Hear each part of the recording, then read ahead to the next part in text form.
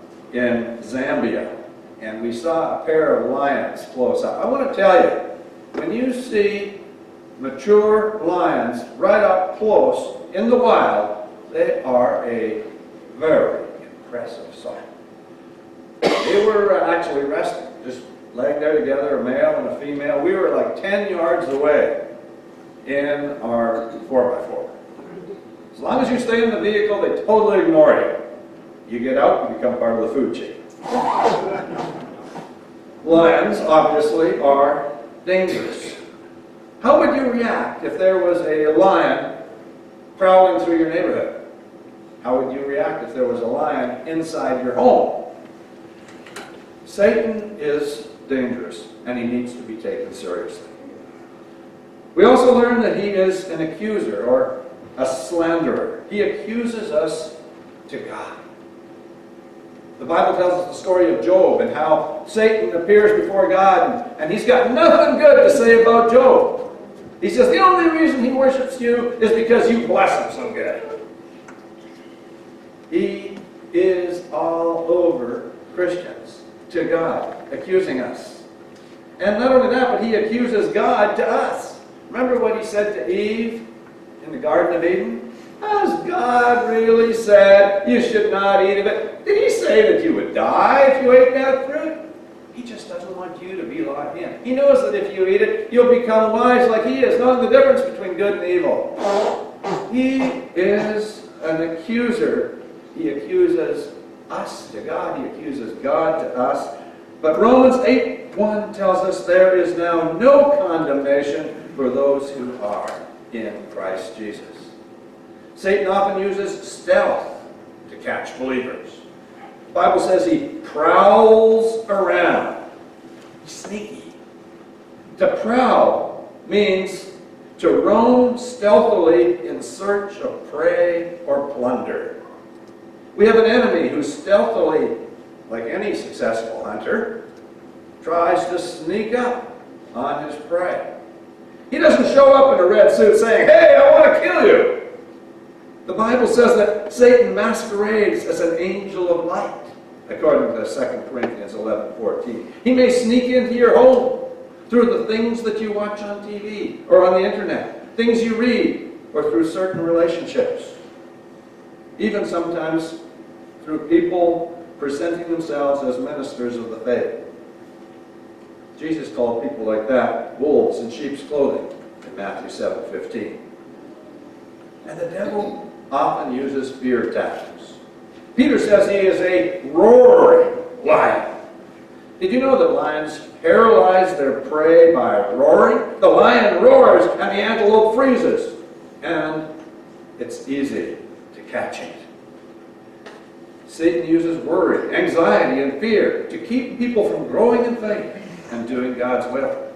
They're afraid to be baptized, afraid to take communion, afraid to witness, afraid to lead junior church. He uses fear to keep us from being what God wants us to be. And Satan's end goal is to destroy human lives.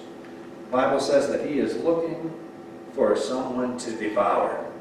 Jesus said of him, he was a murderer from the beginning, John 8:44. The Bible says, hold on to what is good. Reject every kind of evil, 1 Thessalonians 5:21 and 2. And then we need to recognize that Satan's attack is worldwide. The Bible says the family of believers throughout the world is undergoing the same kind of suffering.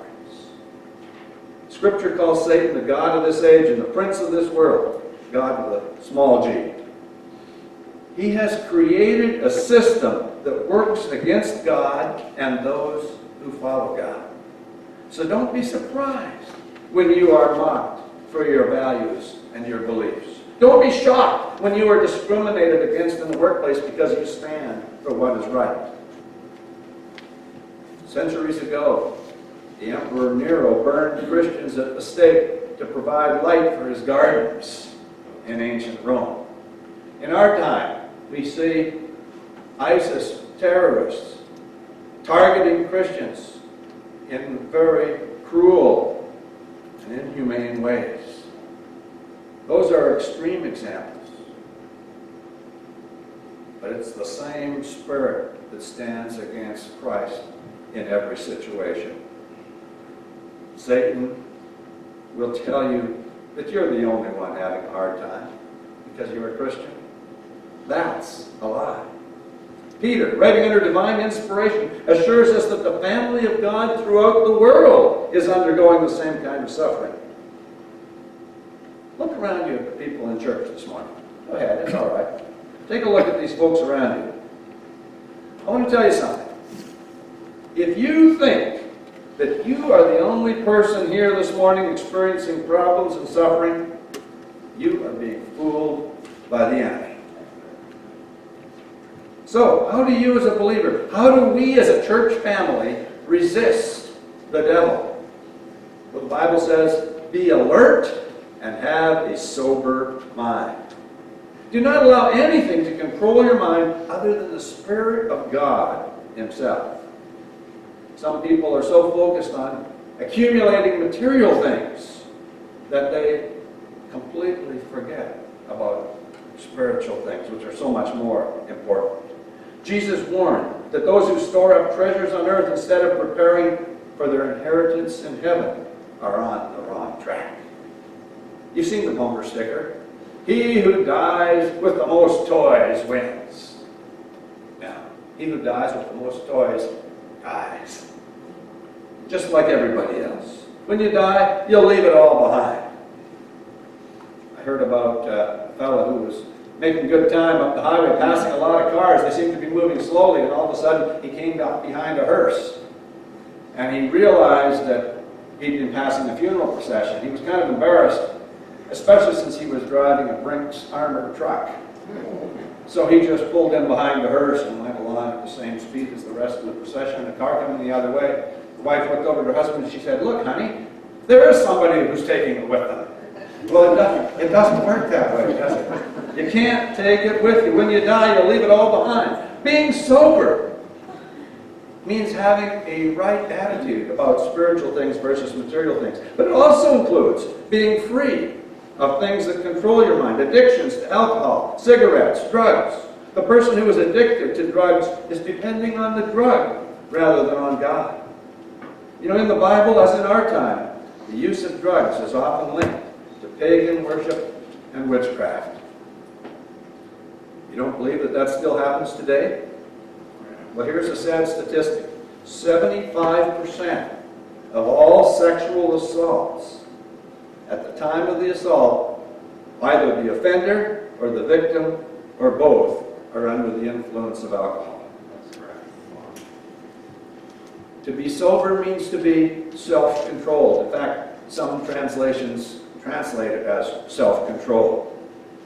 We need to be self-controlled. 1 Corinthians 9:25 says, "Everyone who competes in the games goes into strict training. They do it to get a crown that will not last, but we do it to get a crown that will last forever." So we need to be conscious, as we've been reminded in our prayer time today, of how we eat. The things we eat, the things we drink, sleep, exercise, and the use of media. Sometimes Satan wins the battle in church the night before. The student can't concentrate on worship because he was up all night hanging out with friends. And then we resist the devil by standing firm in the faith. How? By putting your entire trust in God Himself. You stand firm in faith by knowing and using Scripture. You know, when Jesus was tempted by Satan in the wilderness, He answered every one of Satan's temptations by a quotation from Scripture. We stand firm in the faith by living a holy life, by putting on the armor of God as described in Ephesians chapter 6. And we stand firm in the faith by prayer. Jesus said, "Watch and pray so that you do not enter into temptation. The spirit is willing, but the flesh is weak." I read something that's kind of cute along the lines of that verse. Somebody was using an early computerized translation on the computer. They wanted to translate from English into Russian. And so the idea was to translate the verse, "The spirit is willing, but the flesh is weak." And the computer did its best job, and it translated it this way: "The vodka is okay, but the meat is rotten." That's not what's being talked about here. Okay? Watch and pray so that you will not fall into temptation. And then we stand firm in the faith by a life of worship. When we praise God, the devil flees. He can't stand to be around to hear praise to Jesus. And so I ask you, are you worshipful, or do you worry and complain? 1 Peter 5:7 says, "Cast all your anxieties on Him, for He cares for you." When you complain, you are saying, "Really? God, you don't care. When you worry, you're telling God, I don't think you can handle this. It is essential that we gather regularly to worship God as a church, to praise Him, to hear His Word, to participate in the sacrament of Holy Communion. And then we stand firm in the faith by living in fellowship, in right relationship with the church family. The Christian who separates himself from the body will come under great attack. Last night, some of us gathered around a campfire. And it was just a small fire. We didn't need a big fire to roast marshmallows, and the evening was warm.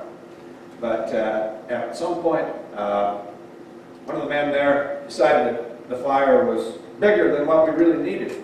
And so he reached in and he took one of the pieces of wood and removed it from the fire pit, set it to the side.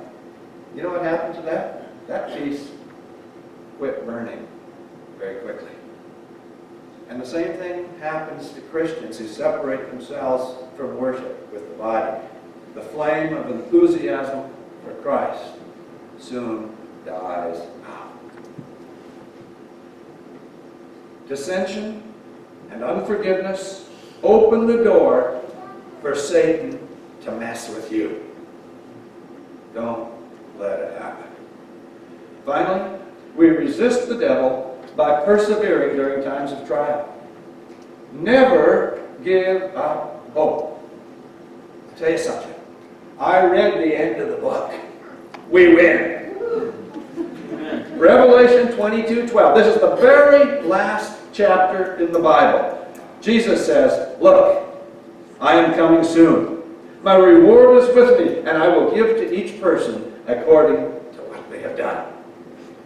So, in summary, we resist the devil by recognizing him and his tactics, by being sober and self-controlled, by standing firm in our faith, and by persevering in times of trial, knowing that God's grace will triumph at last.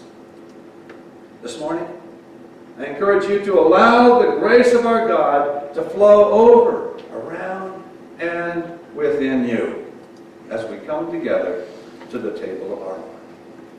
We pray.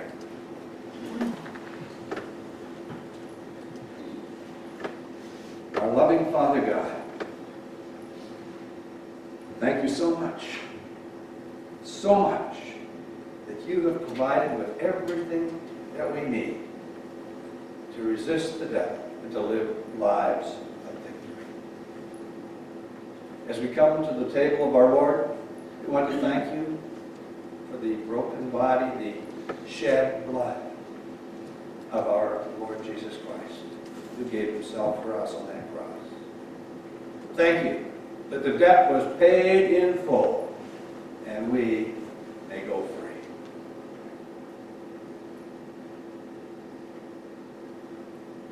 God, help us as we share today bread and the wine,